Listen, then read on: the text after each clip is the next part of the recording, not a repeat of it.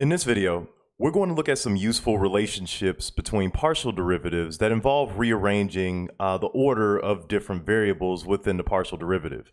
Now, I call this partial derivative gymnastics just because it's very reminiscent of, doing different moves with these partial derivatives in the vein of a mathematical gymnast, right? So you can think of these all under the guise of partial derivative gymnastics, but it's really just rearranging partial derivatives in a way that can prove useful when deriving a lot of expressions in physical chemistry.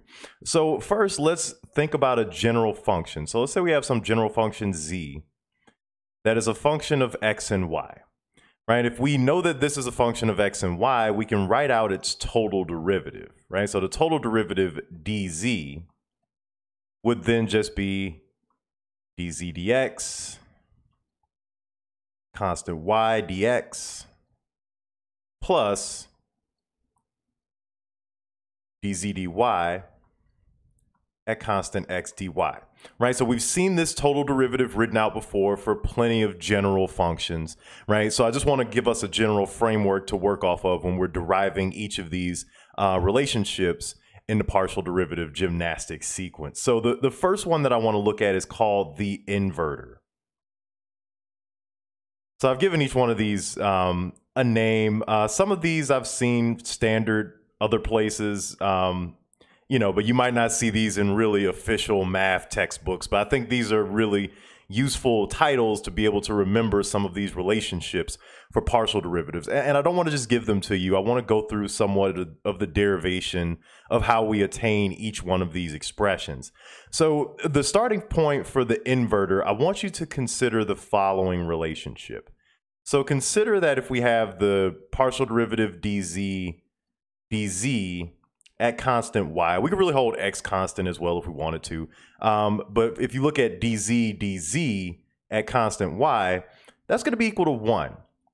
Now, derivatives function in the same way that variables or numbers do in this way, whereas if you put the total derivative of z over the total derivative of z, it's just like dividing x by x. That's going to be equal to 1, right? So derivatives function in that exact same way. So anytime you see dz or dx, right, that's going to be equal to 1, right? So what does that mean for us? Well, that means that if we take the derivative with respect to z of this entire total derivative, right, it's all going to be equal to 1.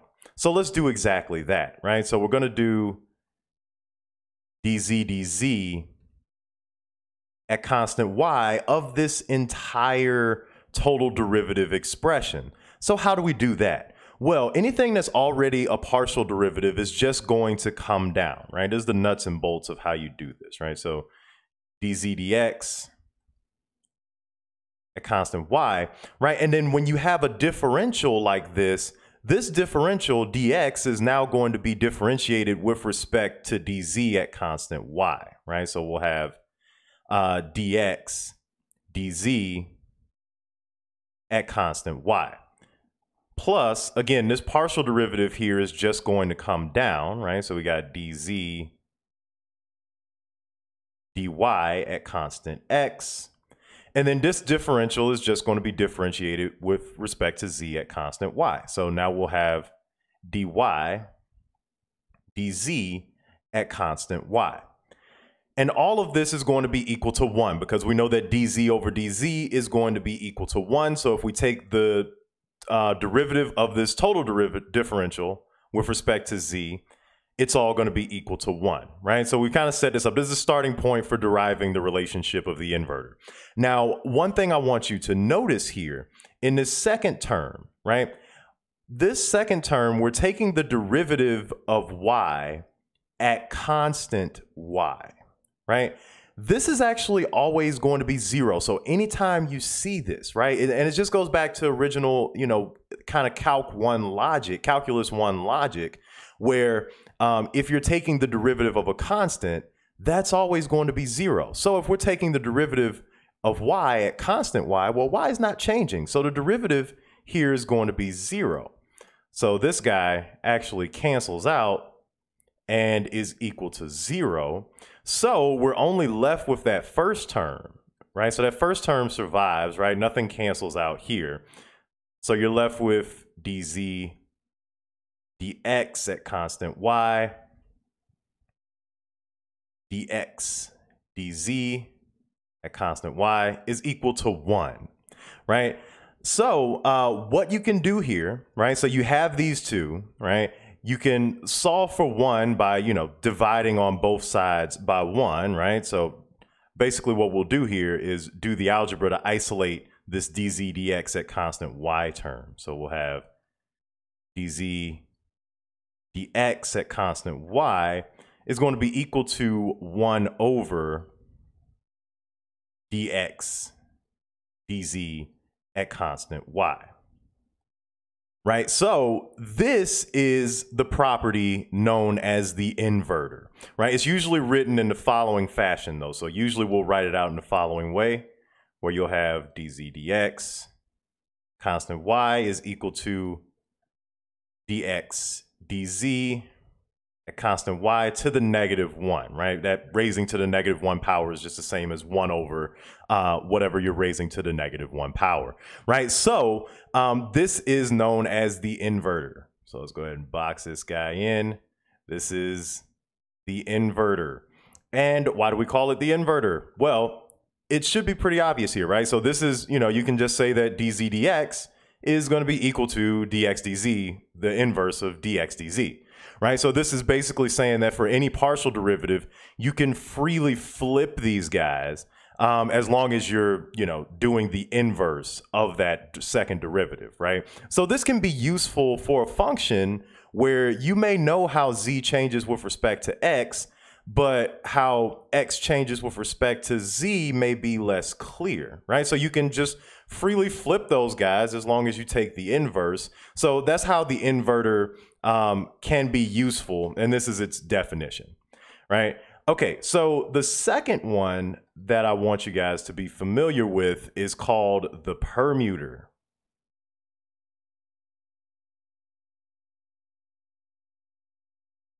Right, so the permuter, we're going to use this exact same total differential expression to derive the permuter, but use a little bit of a different starting point. So the starting point here is going to be the fact that dz dx at constant z is going to be equal to 0, right? So, and this uses the exact same logic that we used here, right? If we're looking at the change of z at constant z, that means that the derivative is going to be 0.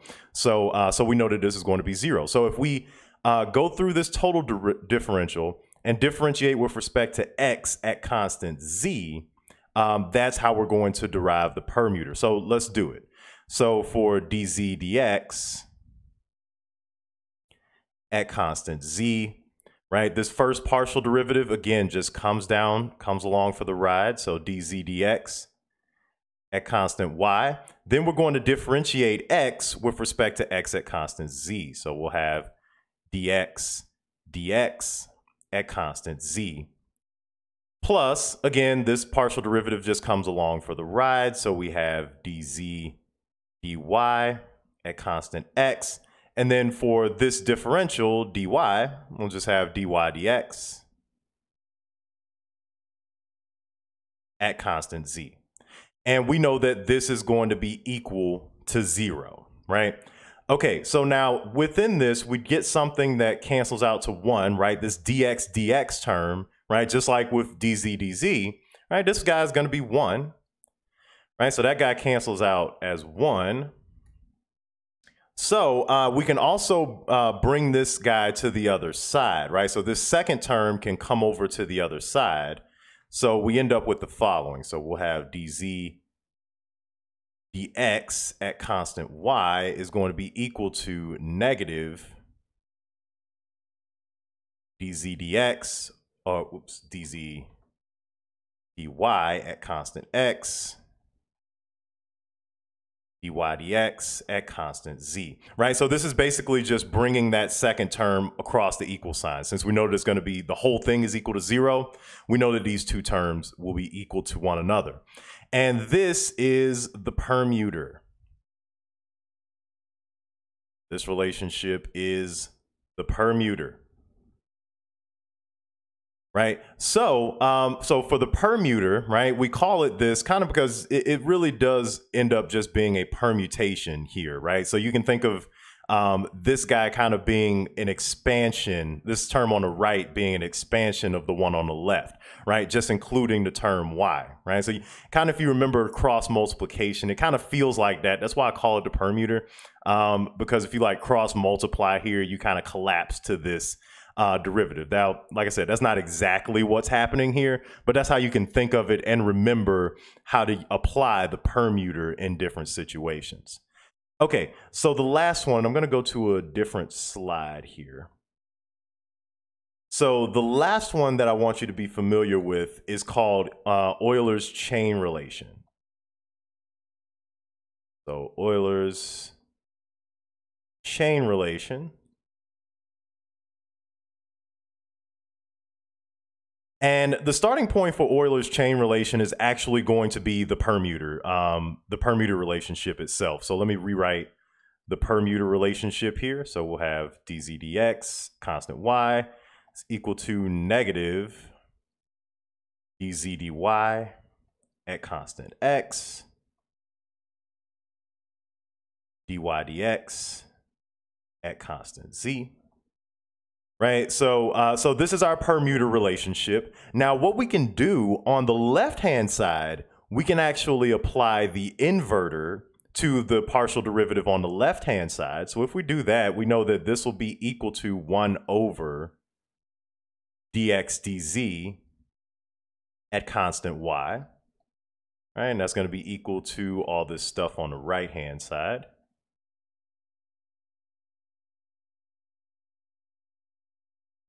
Right, and so now that we have this, right, we can actually multiply on both sides by this partial derivative that's in the denominator here, and that's going to give us Euler's chain relation.